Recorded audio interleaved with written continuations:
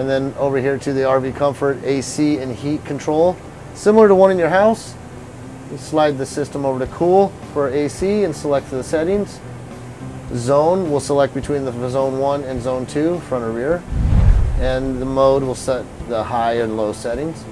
And slide the switch over to heat for heat. And you do not need to be plugged in or operating off a generator for the heat. It does operate off of the batteries for your heater. All right, on your refrigerator operations, you have a control panel. This one happens to be digital, some are just a switch. This digital one, if your refrigerator is operating, you'll see just a small green LED light.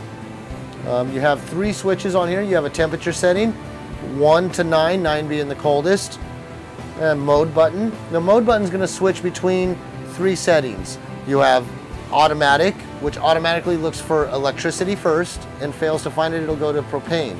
The next setting would be electricity or AC only. The next setting after that would be propane only.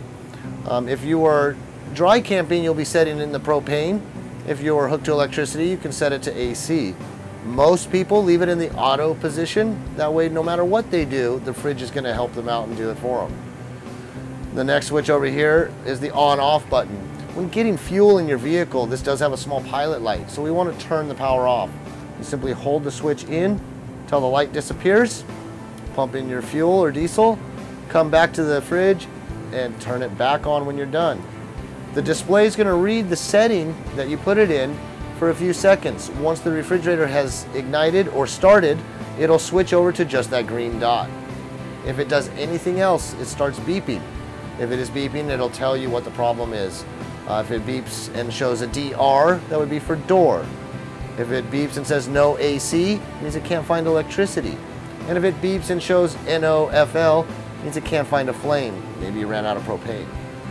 So check all those items. Do keep it clicked shut or the door will start beeping just for the door being open.